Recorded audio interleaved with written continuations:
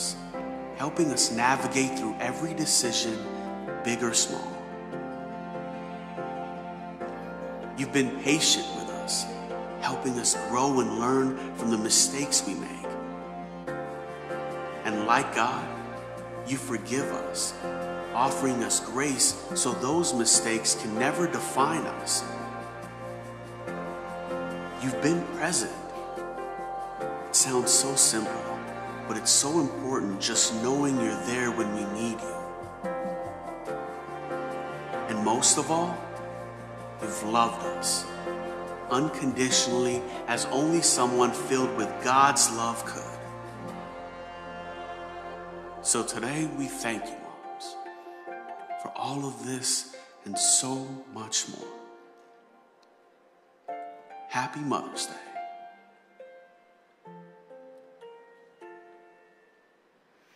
Amen. Happy Mother's Day, everybody. Amen. We appreciate your mom. Come on. Yeah. You better. So today we actually have a gift for every woman that's here today. You noticed all those gorgeous roses out at the door. So go ahead and you can go up to that table and you can take as many roses as you have children. Okay? So, not except for Linda. I'm sorry, but 29 is just too many.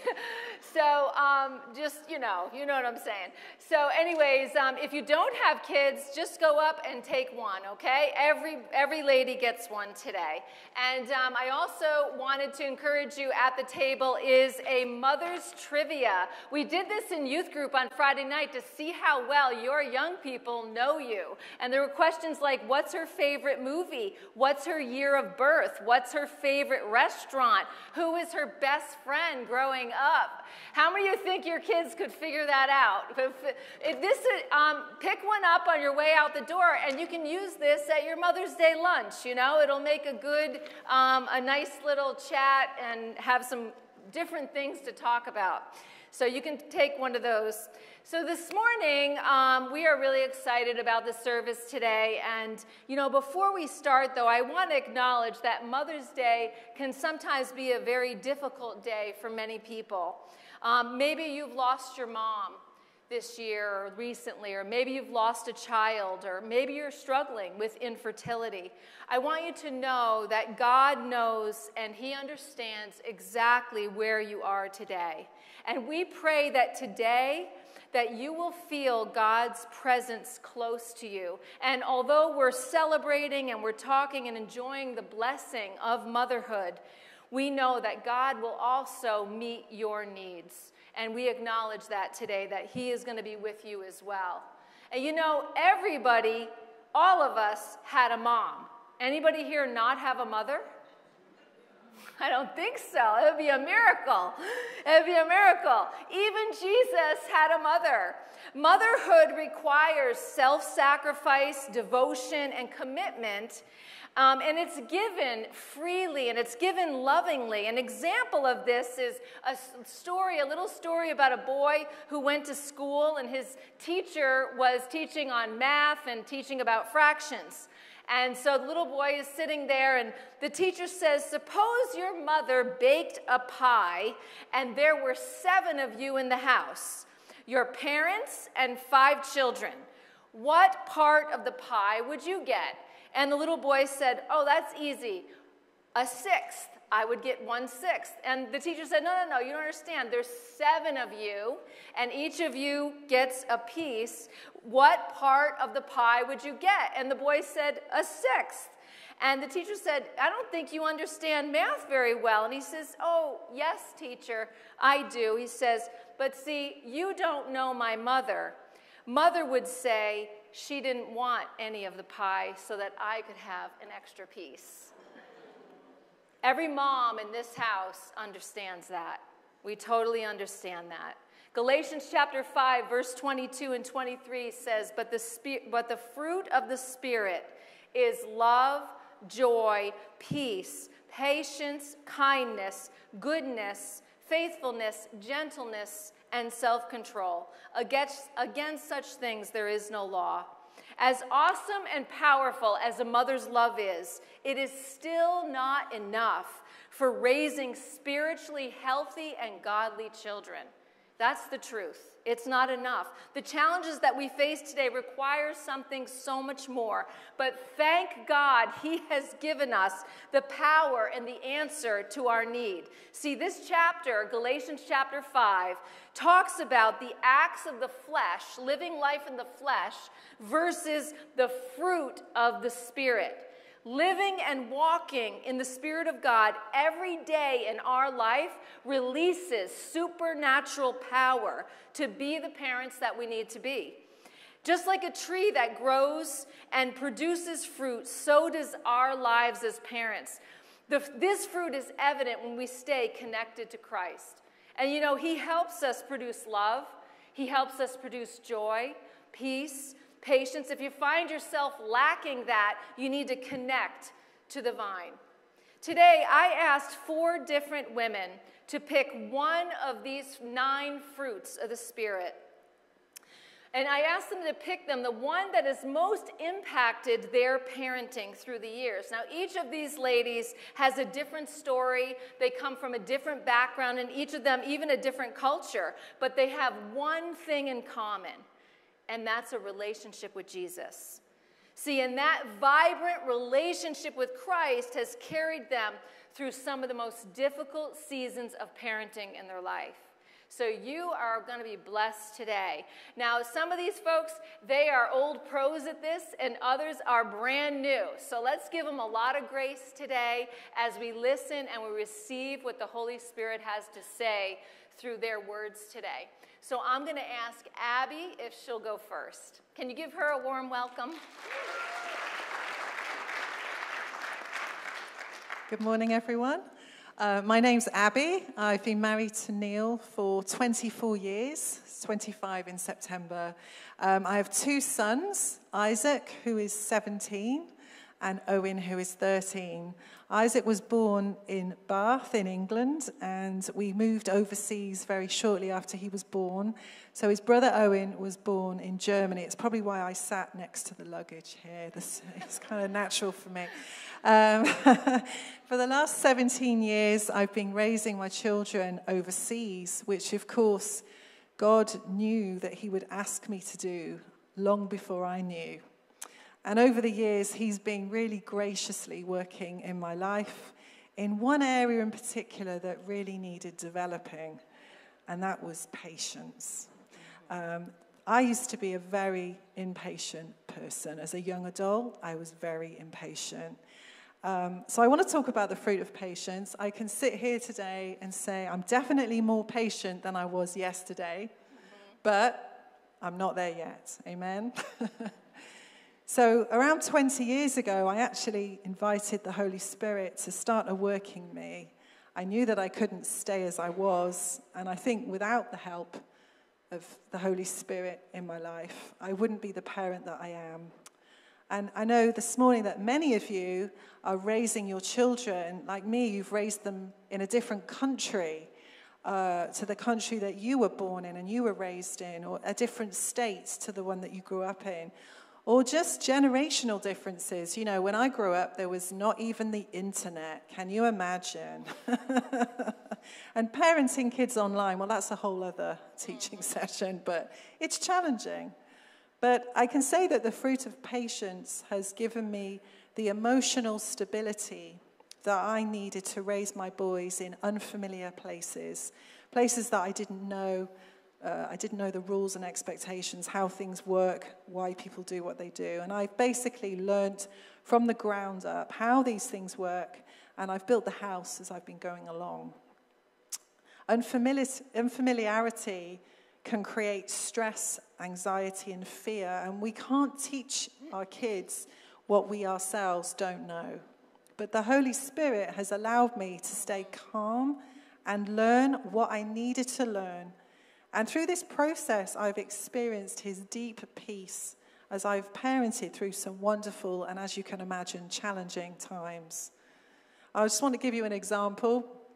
One day I was in the house and I think I was baking. Neil was coming home from work, and it was very quiet in the house, even though the children were in there. And if you're sat here as a mum, you know exactly what I'm thinking. You know, when it's quiet, we worry, don't we? And I called out for Owen. He was 2 at the time. I called out, and there was no answer. So I went up to Isaac's room. I said, have you seen your brother? And he said, no, not recently. So I stood really still, listening. And then suddenly I heard this howling, crying, banging. And what had happened is that Owen had got himself into the attic and locked himself in. Okay. And there were stairs to this attic. But he got himself stuck in there and he couldn't get out. And he was 2 years old and it was very stressful. I looked through the keyhole. I could see the key was in the door. So I thought, well, okay, what can I do? I could push it through, but would he know what to do? I could ask him to turn it, but would he understand me? You know, I was trying to figure it all out all by myself. I then called my neighbor next door, Tommy and Melissa. They were great neighbors. And Tommy came. He was... we were living in Switzerland at the time, and that was important. I'll tell you in a minute. But he was really kind. He came, and he took one look at the door, and he said, there's no way we can get that off. The wood is just too thick, and the design of the door is going to be too difficult. But he said, around here, what we do is if our children get stuck in the attic, we ring the fire service, and they come and get the children out. And I was like, yay, that's fantastic. That's great news. You know, everything's going to be fine. And he said, but you have to ring them up and you have to explain to them what the problem is. There was my first problem because my language skills probably didn't cover this kind of situation. And also, they charge a lot of money. And I thought, well, okay, we need a better solution. So I prayed. I probably should have done this in the beginning. I prayed. And I asked for the Holy Spirit to lead me and guide me to what to do. My neighbor was probably looking at me thinking, what is she doing? But, you know, that's what we need to do first. And the Holy Spirit gave me 3 words, over and over. I was like, Lord, what does that mean? Over and over. So I got down and I whispered through the door, Owen, take the key and push it under the door. And I said it over and over. Take the key and push it under the door. And eventually, after about 18 times, because he was 2, he understood. And I saw this little key come under the door, and we were able to unlock him and get him out. And phew, what a relief. But, you know, everyday life is full of frustrations that can really test our patience, just driving. But anyway, maybe our children don't do what we ask them to do. Imagine that. Children that don't do what we want them to do. Hard to believe. Or they come home late and you're waiting up for them. They come home later than agreed. They can break things that are important to us. That's happened to me a lot over the years. Things that I've loved have got broken. Or they come home with a bad attitude. Or they don't do their homework. Or they do their homework and they don't send it in. Never understood that one. But anyway... or they lose something like a car key, Isaac. Sorry. The one that really frustrates me is when you're making dinner and you call your children and they don't come. Anyone else know what I'm talking about? They're on their computer game and it's really important and they can't leave at that moment. It's like whack-a-mole, trying to knock all these problems down and stay calm without losing your head, and it's really hard. But I can honestly say the Holy Spirit has really helped me to stay calm and not get caught up so much in these day-to-day irritating things that happen.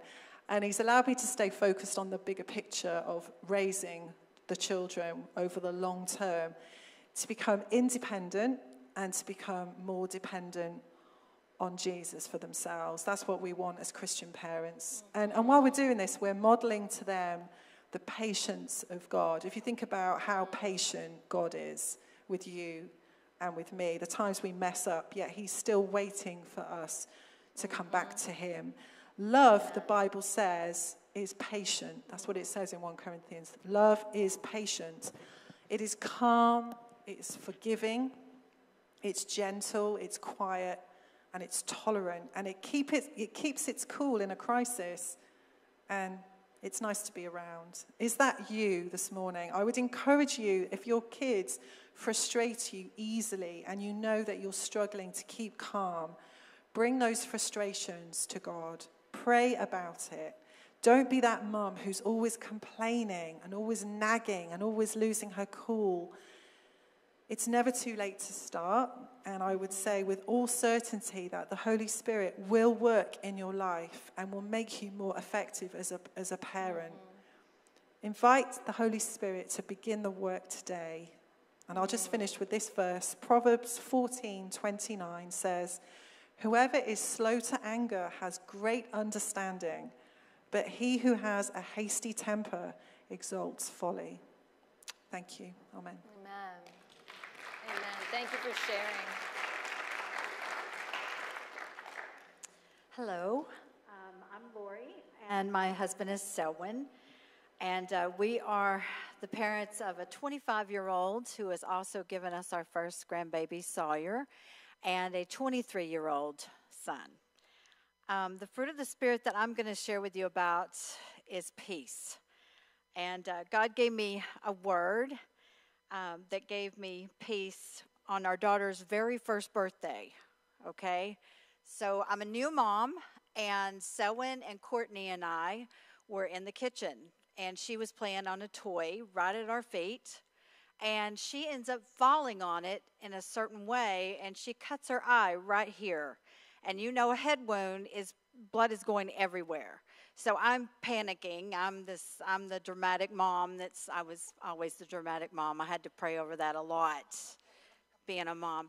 And so I panicked. Selwyn kept his cool, of course. He sweeps her up. We go to the ER, and they have to put her in like a papoose to restrict her and deaden it and then put stitches in. Well, I'm losing it even more so now. I'm like, she's crying. She doesn't know what's going on. She's 1 year old. It's her very first birthday.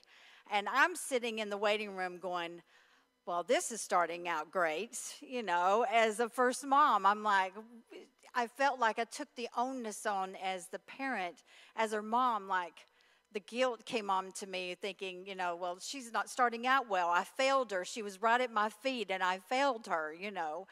And she got hurt on her very first birthday. So right then at that time, the Lord gave me a word that I have carried with me to this day.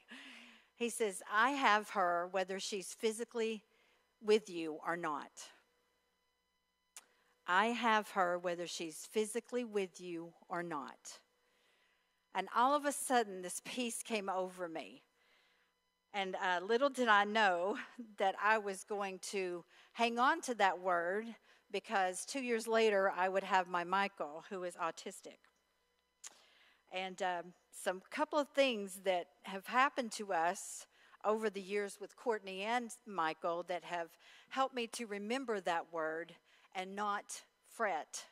I mean, I panic a little bit, and then I default to the Word of God, and it slowly happens. It happens easier as you go in your walk with the Lord, as some of you know. You remember quicker. So the Word that God gives you. So Courtney, after she got married, moved off to southern Georgia, and we're up here, and things started falling apart. And I couldn't physically be there to give my daughter a hug to help her through the problems. And then there was another time that when we were there, but we were at the house, and she and Mac wanted to have the baby at the hospital by themselves. They wanted us there, but they didn't want us at the hospital. So I behaved myself, and I didn't say anything, and I did good. But then in the middle of her delivery, she has Sawyer, and we start to lose her.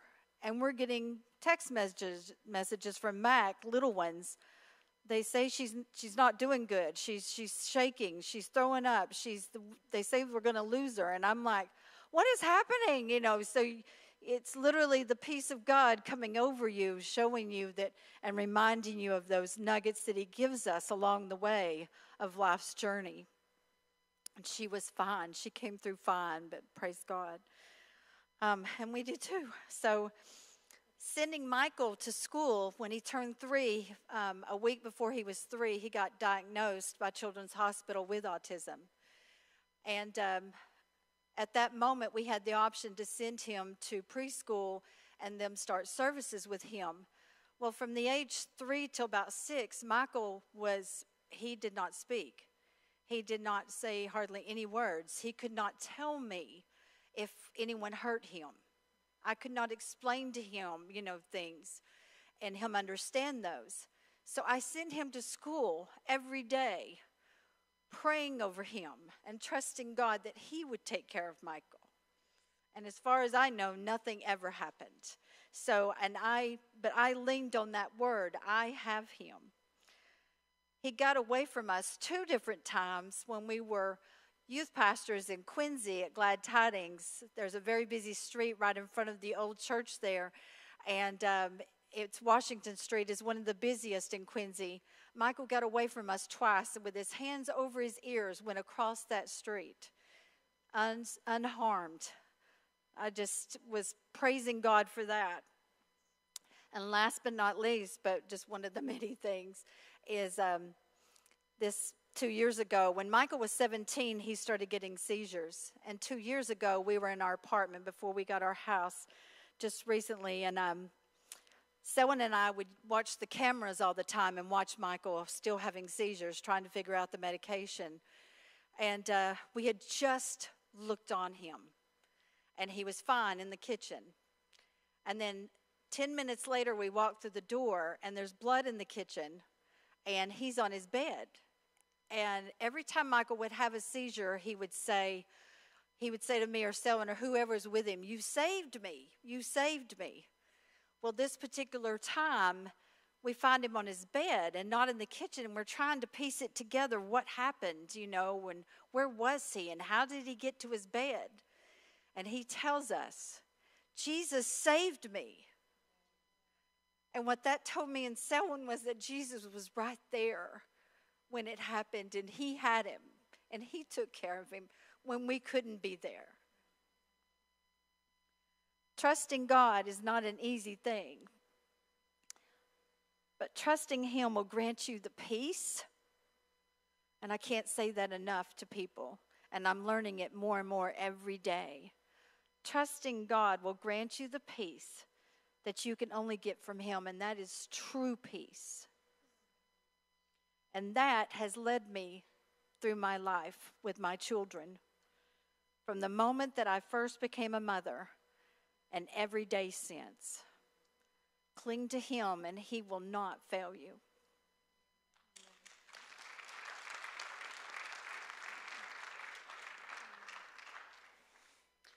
Hi, my name is Janice. I am the foster mom. I'm a single foster mom. And I just want to start off first by sharing something that's been in my heart for some time. One of my favorite stories in the Bible is the book of Ruth. And Naomi was married, had two sons who were married, and they both passed. But Naomi's story as a mother didn't end because she no longer had children of her own. Naomi took under her wing a stubborn young woman who was reluctant to leave her side. She must have had an amazing impact on Ruth because Ruth followed Naomi back to her land. Naomi then became faithfully committed to watching over Ruth, guiding her, instructing her. She counseled her, which led to an amazing outcome and a blessing that Naomi was able to be a part of. I chose the word faithfulness. On Thursday, I was putting Louis to bed. He's my foster child, and he felt warm. And I took his temperature, and it was at 102.5, out of nowhere. And I thought, if he wakes up with a fever, I can't take him to daycare. And there goes my day. When I checked his temperature in the morning, it was at 100.7. I was devastated, and I thought, God, I can't seem to catch a break. See, I had planned to take Friday off to run some errands since my boss was going to be out of the office. And I wanted some me time. So I texted somebody, and I said, hey, can you babysit? I just need some time, 2-3 hours tops. They said yes, I just have to do something first, and then they would, be there. About 2 to 3 hours later, they texted back and said, "I'm sorry, I'm not going to be able to do this." And I cried. I just wanted some time for me. And so after a nap, I took my little one, I dressed him up. He had no fever. And Louis and I spent the entire day running errands, diarrhea and all. It was hard to remain faithful to this mother role. For someone like me who's been so independent, it's been hard. I mean, I had a 6-day-old child dropped on me the first time I fostered. Even Pastor Kris sat down with me to see how I was doing after this life-altering moment. It was like being in the dark, and then, boom, someone turns on the lights, and it's like you're blinded. Being a full-time mom wasn't something I can walk away from now. It takes faith and strength in God to be able to do that. To keep us committed and true to that responsibility that God has given us to all parents. I don't know what your situation is at this moment, but trust that God is with you. If you are having a difficult time, be faithful, and God will be faithful to you. He will strengthen you and give you the tools that you need. As a single mom, or whether you're married or divorced or you're sharing custody, or I didn't say this before, if you're going through surrogate or you're trying IVF, whatever your story is, be faithful and committed. And like Naomi, you will see the blessing of your work that you put into this and into raising your children. And even if you think you can't do it, or you're bitter or angry like Naomi must have been after the losses that she endured, I cried when I knew having children of my own was dead. I had cysts, I had fibroids, endometriosis, and I had ovarian cancer. But my story didn't end there. You know, many women today, especially in today's world, have trouble being faithful in raising and having a positive impact on children today. I recently read a story of the many in the past few months of a police officer who found a 3-year-old boy wrapped in a blanket, sleeping outside on the sidewalk, outside of a nightclub. His 25-year-old mother was in that club dancing. She had left 2 other slightly older children at home by themselves while she partied like a rock star. She was arrested, and the children don't have a mom. It is the gift of faithfulness that keeps us committed, whether it's in ministry, relationships, careers, and being parents. Mentally, emotionally, it has taken a toll on me being a foster parent. Not just because of the child, but it affects my work, health, and it has affected other relationships. I have even told God in a couple of occasions, I can't do this. I don't think I have what it takes to be that mom I thought I could be, because honestly, growing up, I thought I was going to be a great soccer mom type of woman. But I am here today with my second foster child. Some of you see him running around, little Louis. And I am faithfully committed to having him until God says, okay, it's time to move on. Or he says, you're done.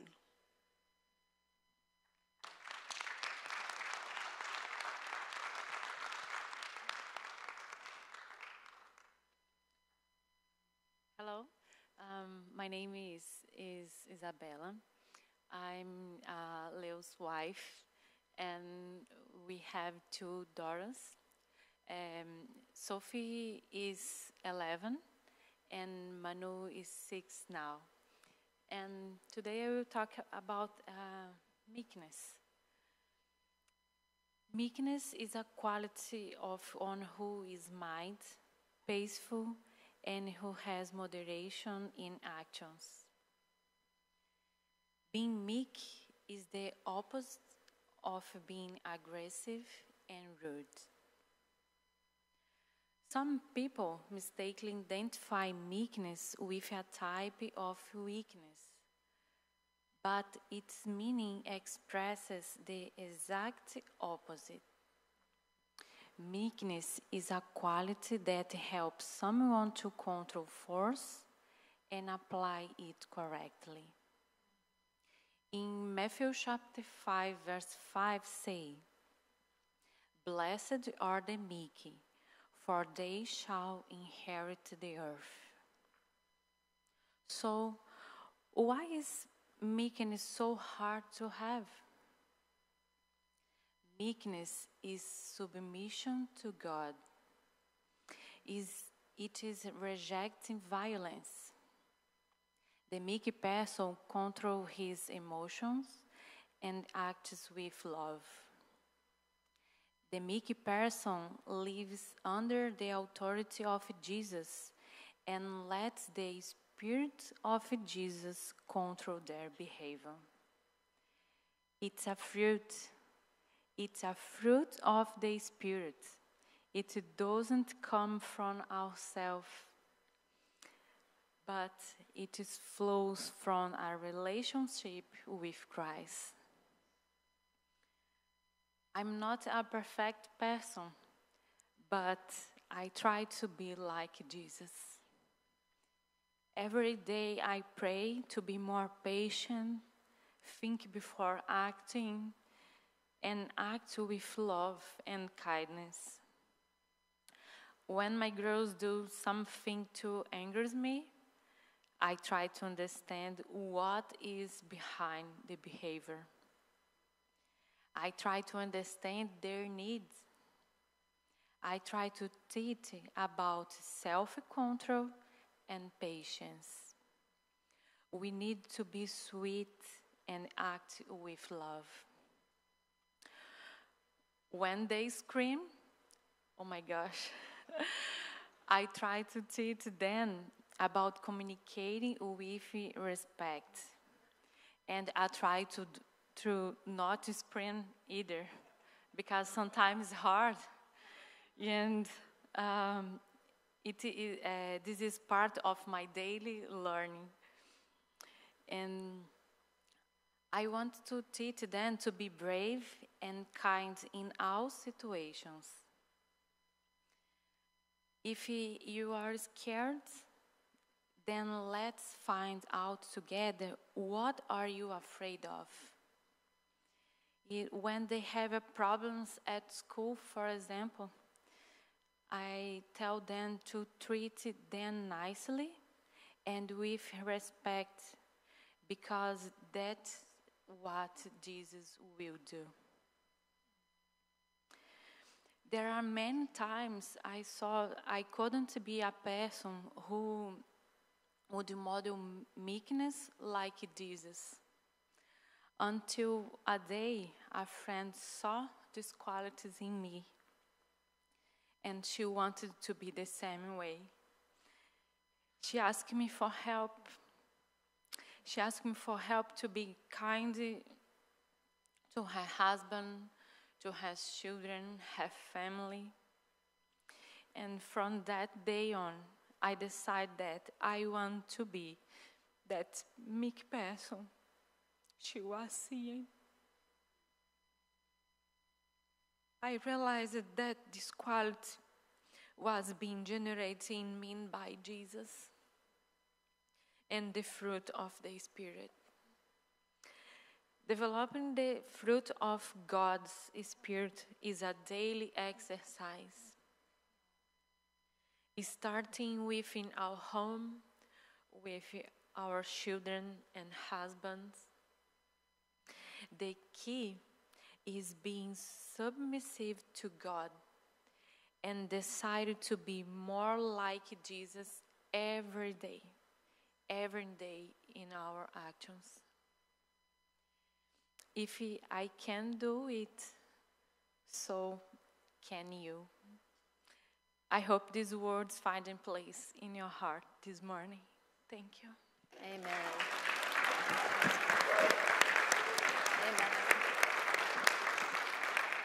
Amen.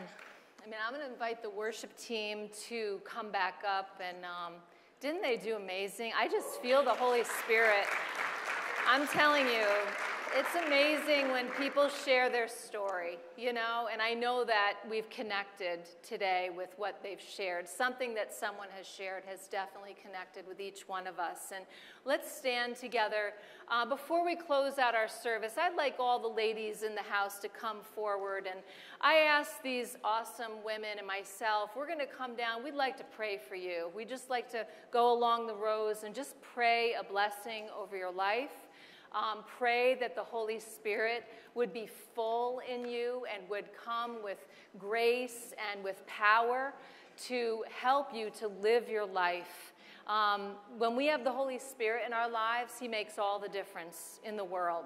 And whether you have children or you don't have children, and every man in the house, we all need the fruit of the Spirit. We all need that to live in our life today. But today is for the women. So ladies, come on down.